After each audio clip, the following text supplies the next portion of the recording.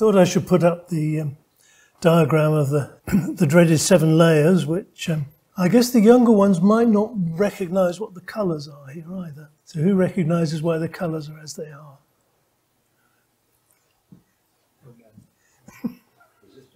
Yeah. You could do an entire talk just on that.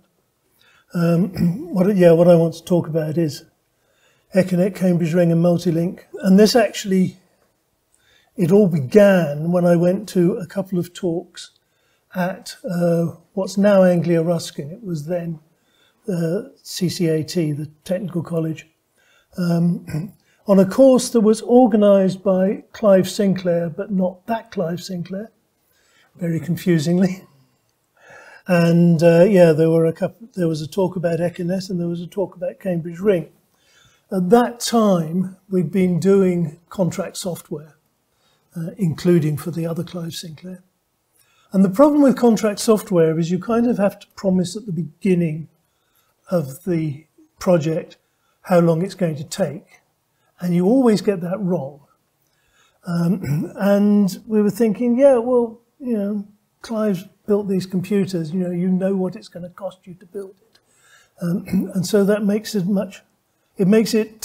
kind of a bit more comfortable. And having been to those 2 talks, I thought, yeah, there's good stuff in both of them, but you could take good bits out of each and make something rather different, which you could put in a box and sell.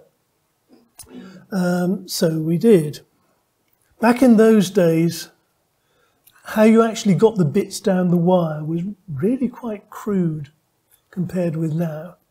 You just had high and low, and your receiver was simply looking at the analog signal, finding whether it was above or below a threshold, and giving you a digital output. There was nothing clever in there the way that there is now. But of course, when the signal's coming down the wire, you've got the bits coming one at a time. You've got to know when to sample them. And actually, we'd all taken different views on that. So on Econet, they had 2 wires. One carried the clock and one carried the signal. So every time the clock ticked, you read the signal. But the problem that they had was that they were a bit cavalier about just what the wire looked like. This works fine until your clock signal is being reflected off the other end of the wire, and instead of going like that, it goes like that, and maybe you read it twice, and you think there are 2 bits when there was actually 1. However, it was all on their interface. They were taking a standard chip that did ADLC. And I think that chip was probably tasked with coping with ringing on the clock and so on. And on the other side of that chip, they were just using their CPU clock. So the CPU was told, hey, we've got another byte. And it would then come read it. So they weren't having a problem of having to synchronize the 2 clocks. Cambridge Ring, on the other hand, very much was synchronizing clocks. They still had 2 wires, and I think it was a 1 was a change in 1 wire and a 0 was a change in both wires, or the other way around. That meant that each wire was changing fairly often, which kind of helps in a way that I really haven't time to go into. Yeah, it meant that you had to have a local clock that was doing the reading, and you had to adjust that clock so that the edges on the wire were coming in the right place. And they seemed to be sourcing that clock from one place on the ring, and then the next one on the ring would be synchronizing its clock to that, and the next one synchronizes to this one. And I'm quite amazed it worked at all. Now, in our case, we were doing it just like RS-232, which is the standard then for serial data. And everything had one of these interfaces. And you had a clock that ran rather faster. So the little arrows are the clock ticks. And the format is that it's in the one state while there's nothing going on. The beginning of any character is a 0. So that edge from that falling edge tells you when the bit cell starts, and you then count the number of clocks that's half a bit cell and you sample there. And you then count a whole bit cell and sample again, and so on. So those longer arrows are the ones where you sample. Now, this was originally specified for things like teletypes, which are mechanical things that, you press a key on your teletype and a thing rotates. And it was entirely mechanical. And the speed at which it rotated, you couldn't get super accurate. It was within about 3%. So the one that's sampling might be sampling in the wrong place. Well, if you like, the little arrows might be a bit closer together or a bit further apart compared to the signal.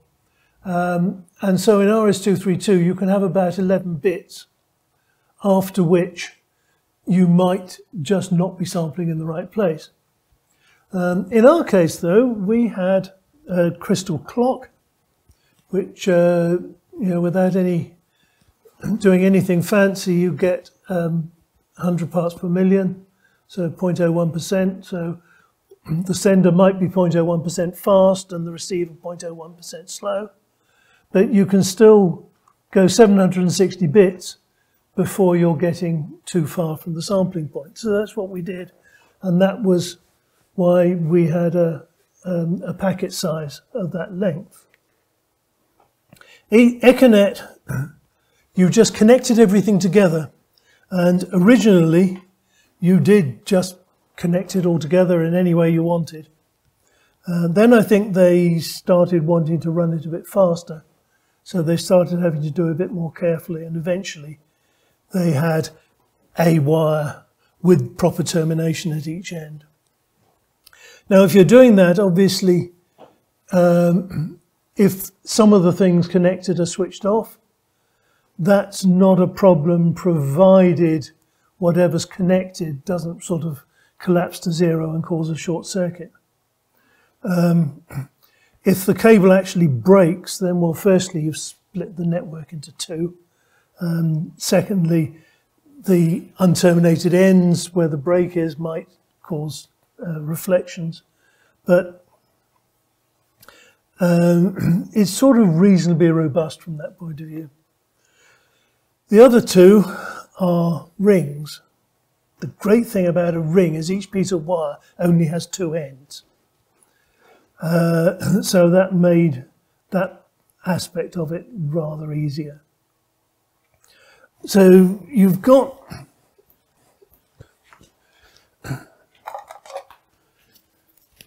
so here's your cable, and it goes into one of the things that are connected, and the electronics forwards the signal, and it can mess around with the signal as it forwards it.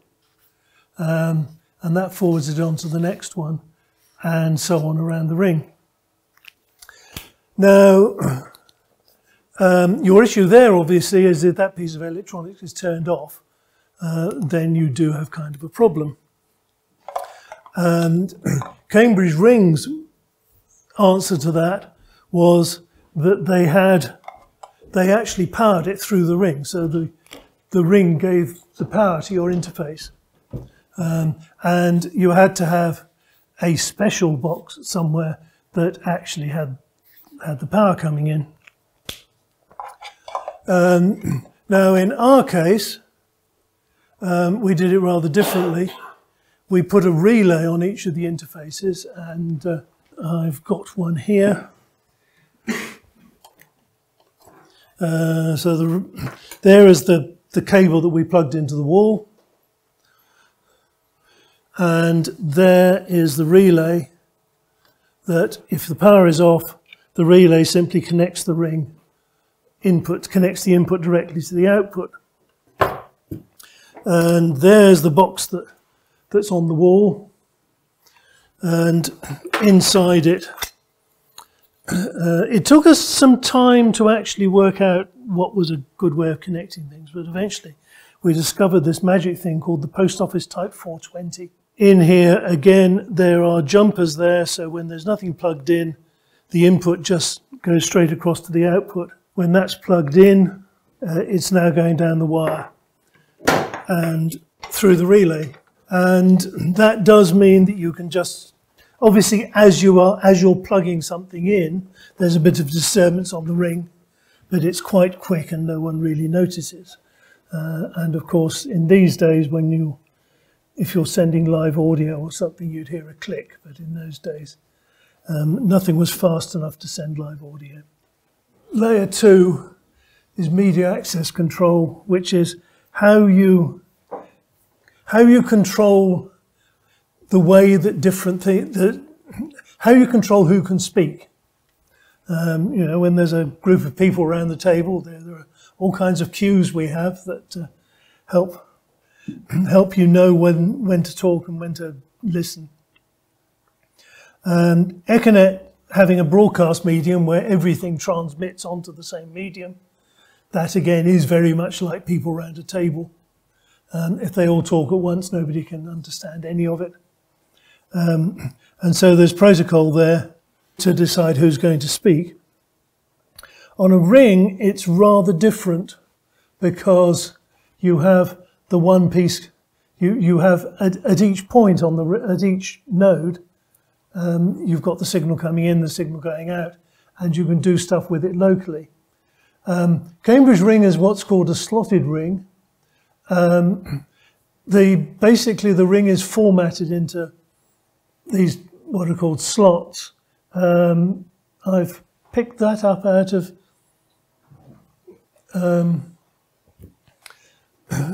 the MathLab documentation for it, which shows what a slot looks like. And again, without going into the detail of it, as a slot comes in, if it's empty, you can put your packet into it. There's a whole lot of protocol there, but it's all quite straightforward at each point, so there isn't the possibility of three things all talking at once.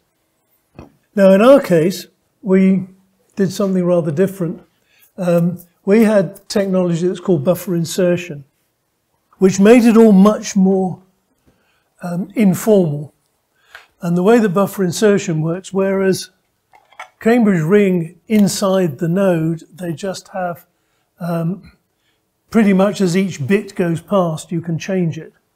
In our case, the way the inside of the node looks, there is a buffer, sort of, which I'll draw like that, and what you transmit on can come either from the buffer or directly from what's on the wire.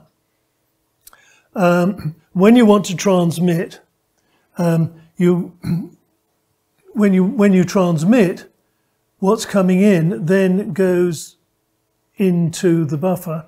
So you've got your packet here that you're transmitting.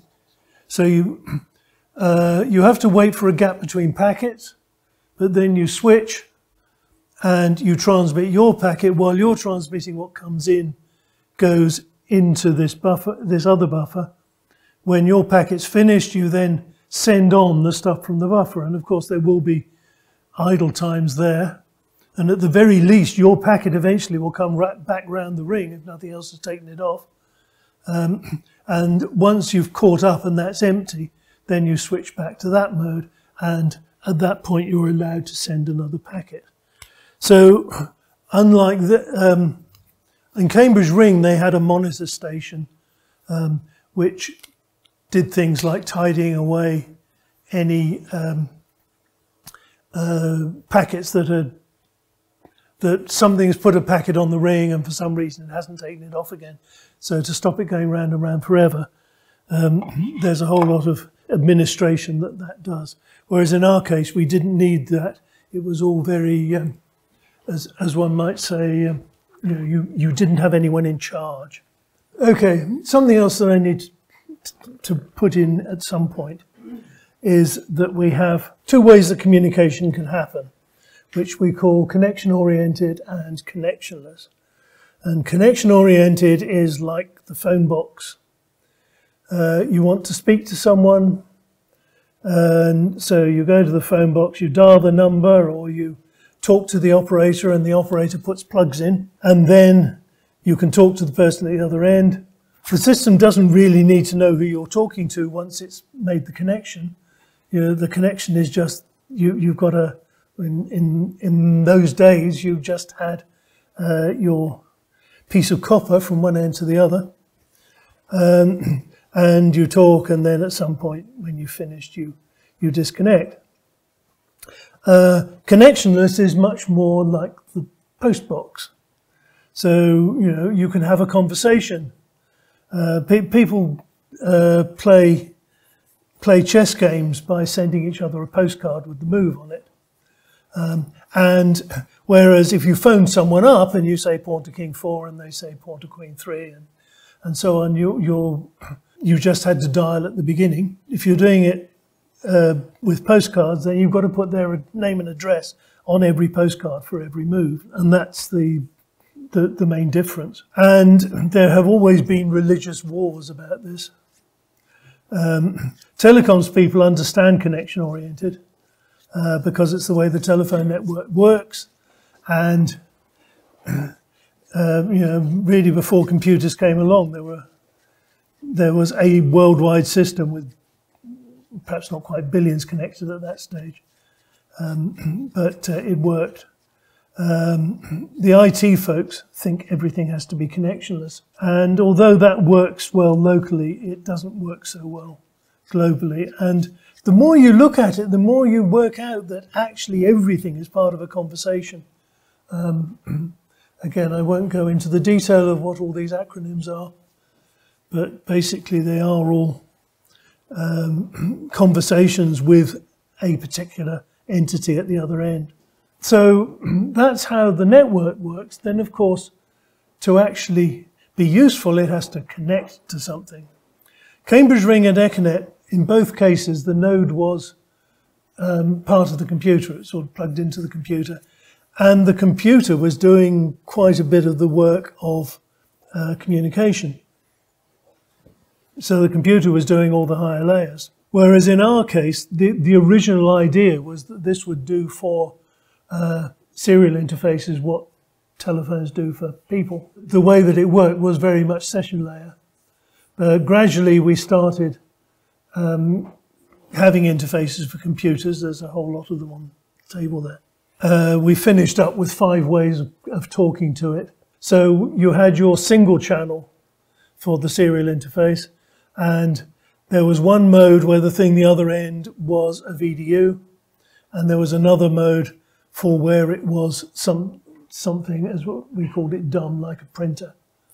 When you switched on, it came up with a line that said type a backspace, on the expectation that if there was a human there, they'd do that. And then you go into VDU mode. And if there wasn't a human there, then they wouldn't.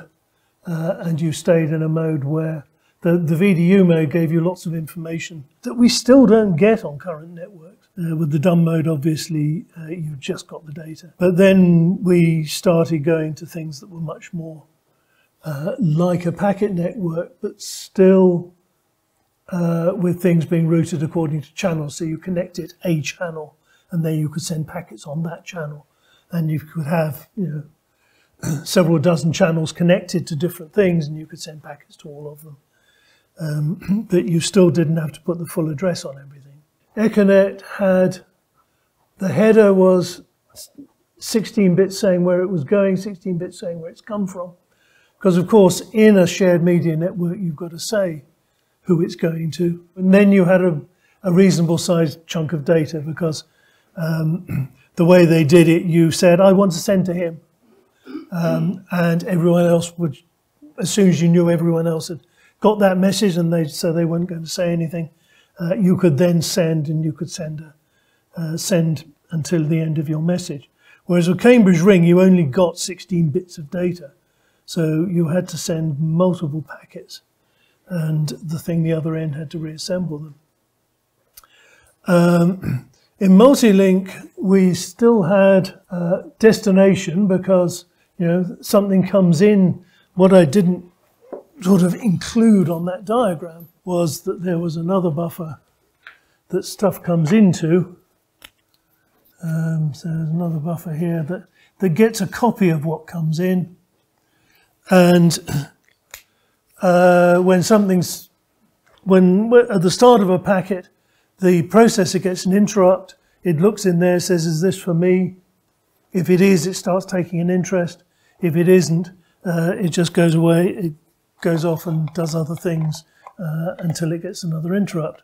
And so you had to have a very simple test, is this something I'm interested in, which was the destination. And the coding was such that the first bit was always 0, as we had to have for the RS-232-like format. Then you had a forwarding count, which every time something's gone through one of those buffers, it gets decremented. So that's a kind of time to live. Then we had the length, and I really can't remember why we needed the length, because we had an all ones byte at the end that showed where the end of the packet was.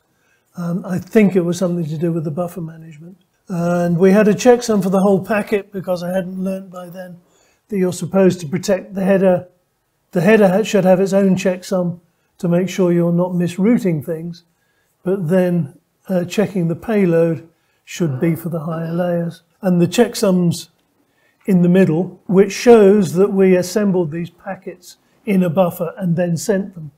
Whereas these days you tend to calculate things like checksums on the fly as they're going out.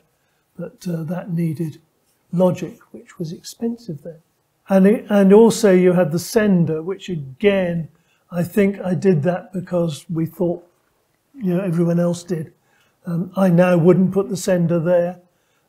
In a control packet, I would put the sender as part of the payload. And in a data packet, you just have the channel number, because that's all you need. There's quite an elaborate process, because having said that we don't have any kind of controller, we do, when you first switch something on, it's not acquired an address, so it has address 0. So if you send a packet to address 0, that will get to the first thing that's on the ring that hasn't got an address yet. Yeah, we had quite a protocol that had to cope with, it had to cope with 2 or 3 things turning up at once. It had to cope with the entire system being on a circuit breaker and someone turns the power on and they all come up almost at once. Not quite at once, of course, which is how we managed to get away with that. So, as I said, we were connection oriented. Each node, you can have up to 254 channels, which just means there's an 8-bit field for the channel and a couple of the code points are special. So you send out a control packet, which is a call packet. You're saying, I want to make a connection on channel such and such. And there are a whole lot of different ways that you could say what you wanted to talk to. You could give its name. You could say how far round the ring it was. You could say, I want to talk to the third one on from here, which if you were a VDU was quite handy because there was a command that listed everything that was on the ring, listed their names, and you say, oh yeah, that one.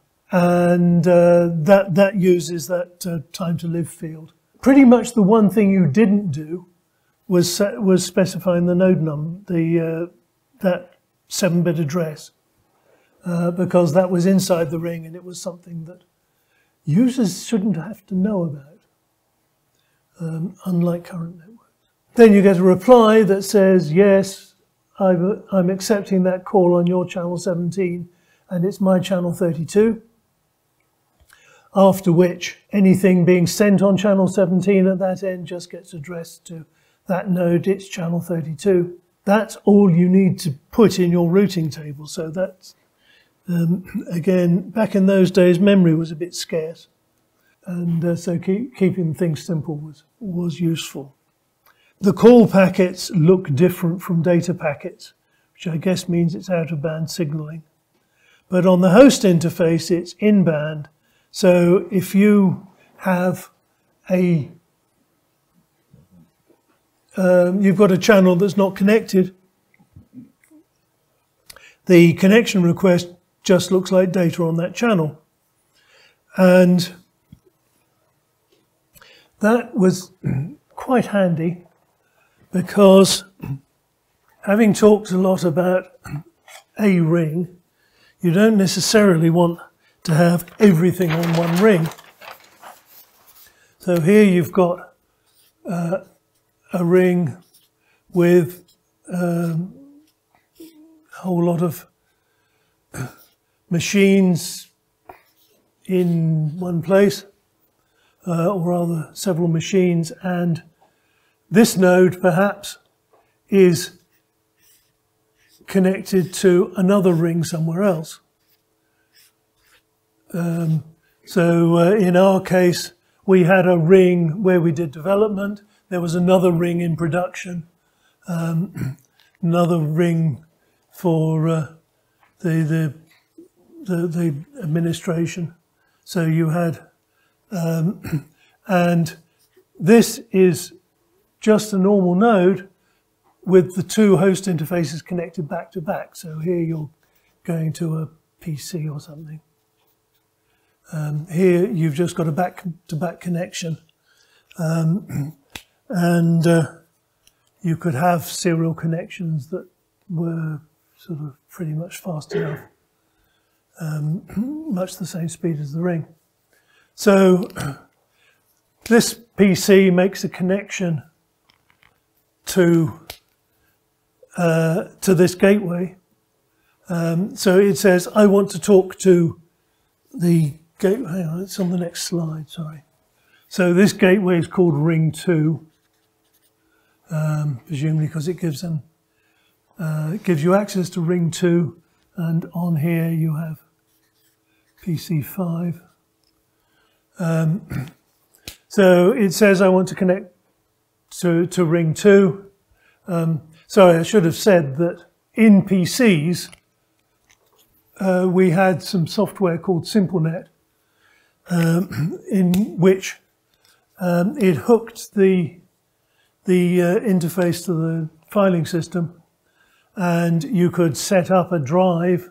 So in that case, I've set up drive X as being the network, and you say, and so you're asking, your application is asking to open that file path, and what the software hooks that request, intercepts that request because it's for drive X, and it makes a connection to ring 2, and the network says, yeah, you're connected to ring 2, and then it sends out on that same channel, I want to connect to PC5, and that goes over this ring as data. This one sees it as a connection request, so it again makes a connection to PC5. It comes back saying yeah, and didn't do this in multi-link, but Superlink, the later one, it came back saying yeah, this is a PC. But anyway, it then asks for in the PC there are different services. So you can do sort of telnet and that kind of thing. And one of them was the file server. So the next part of it, it says I want a connection to that, and the PC, the SimpleNet software in here, again uses the same protocol and says, yeah, you're connected to that, and this is a file server. And this says, oh, it's a file server, and takes the rest of the path and says, open. And again, the file server commands were delightfully simple. So So you had, I think, there we are, an 8-bit tag and a couple of bytes that were the data length. So there's a tag for open, length of the path, and it gives it the path. And you could do things like specifying a username and a password. And of course, once you specified the password, that's there and for as long as the connection lasts. And if someone tries to intercept it somewhere along here, of course, the connection drops when they unplug something. And the competition there was a thing called network filing system, which was very much the letterbox idea. And it would put all the information in every request, and every request wasn't allowed to depend on anything else that was going on. Okay, that's the format of the data packets, which again, I think I need to be moving on. So that was multi-link, where we started off doing serial boxes. We then had a request from a company that was making things that had Intel multibus. They didn't have a spare serial interface, so they said, we're going to have to build a card that size, because that's what multibus cards are, with a serial interface on to connect to the box. And I said, well, hey, let's put all the circuitry in there. And down here somewhere are a couple of chips which, to both sides, look like the registers in a serial interface chip. We then put that into a Ferranti ULA because we've been introduced to Ferranti by Clive.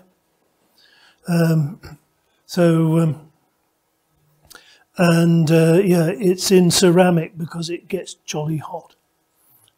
And then, yeah, we then went on to Superlink, which was a new ASIC gate array.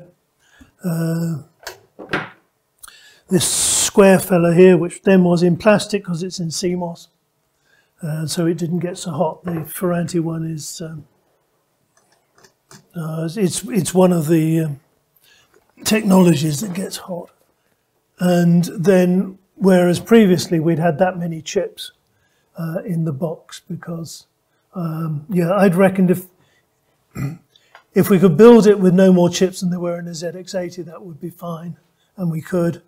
And then, rather like the ZX81, we went to having the chipset. And once we got the chipset, we were then doing interfaces for other things. That one's an apricot.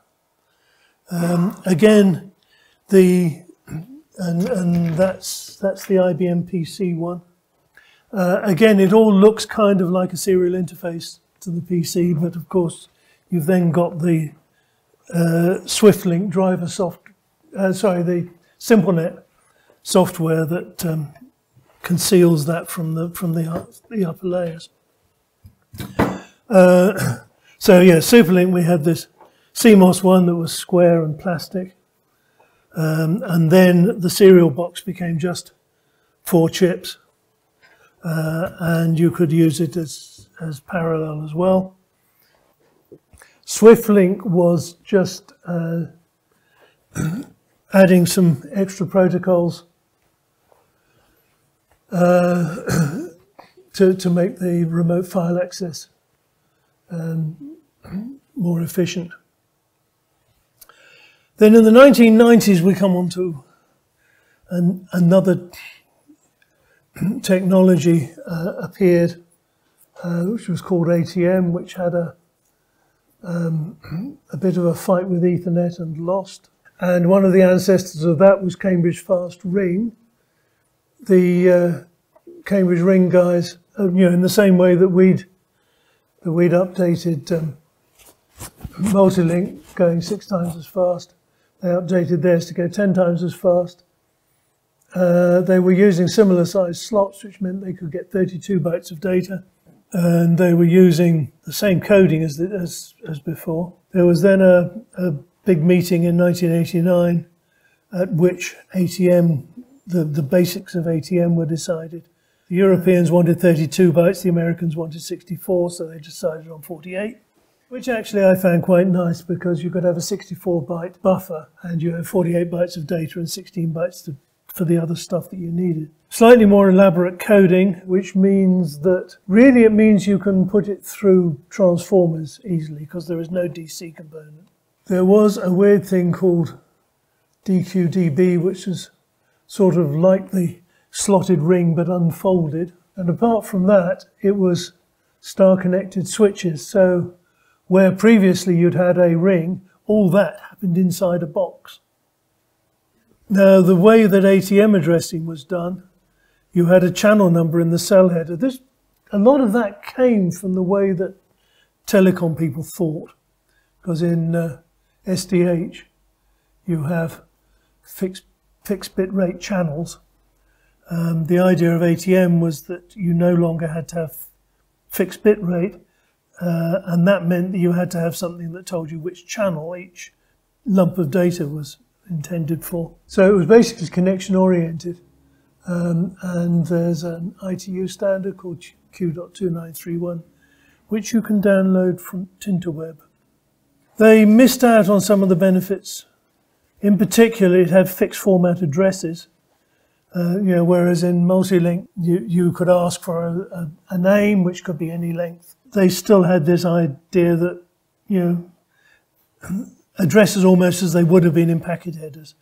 And so they missed being able to have rather more options for saying how you talk to things. And whereas in our case, in SimpleNet, you could tell the file server at the other end your name and password and so on. In this case, there wasn't anything like that.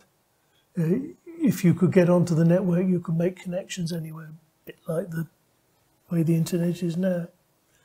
And there was not nearly enough in the signaling messages to tell the thing the other end what you actually wanted to talk about. So ATM came in at 100 megabits at a time when a PC could barely use 10 megabits. 100 megabits, and there were, I think I worked out at the time, about 50 million PCs in the world. And there were about 500,000 big workstations which actually could use 100 megabits.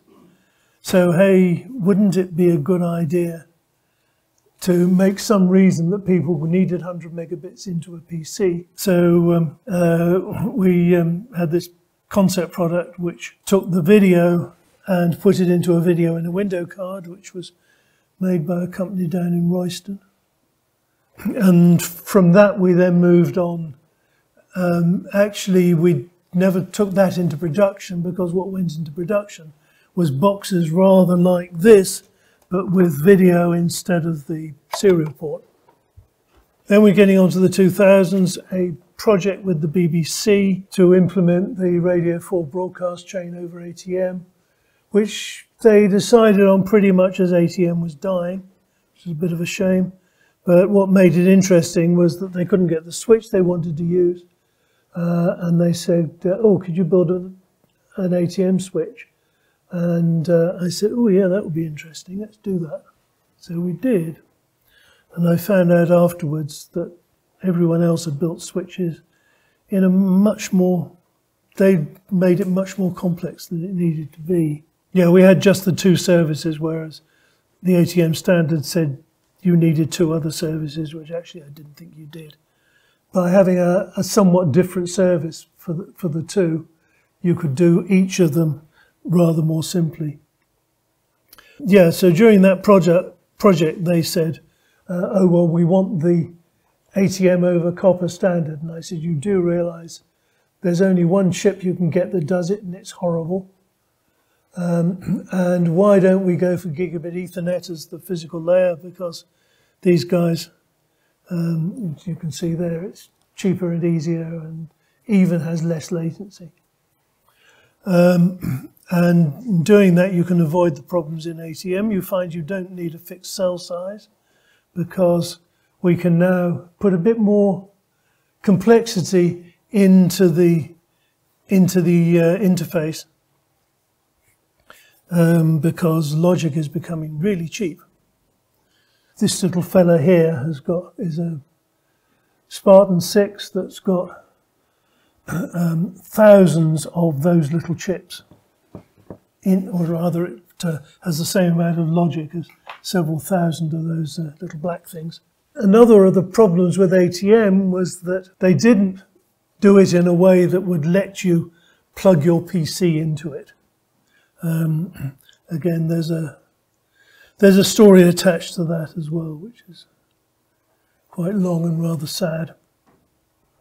So anyway, yeah, I prototyped it with one of these fellas. We had some network ports and some audio ports there, and you could do either network or video through these fellas. And the format on the link, we had two streams multiplexed together, because what we'd found in the BBC project was that was all you needed. You needed a what in the jargon is called constant bitrate service. The kind of thing you have with audio and video. You know, if you're having professional audio, 24 or 32 bits every 48th of a millisecond. And once you start sending, that's what you're sending, and that's what the other end needs to receive. So we have a service for that. Similarly for, video has the same requirement. And then we have a service for the IT stuff. And the service for the IT stuff, we could have much bigger packets. We first thought we could have packets of any size.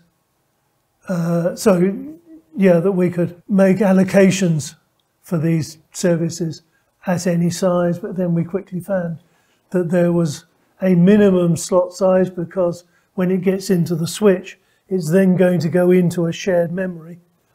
And that memory has to be quite wide to keep up with all these gigabit ports, and you couldn't really have less than that as your slot size.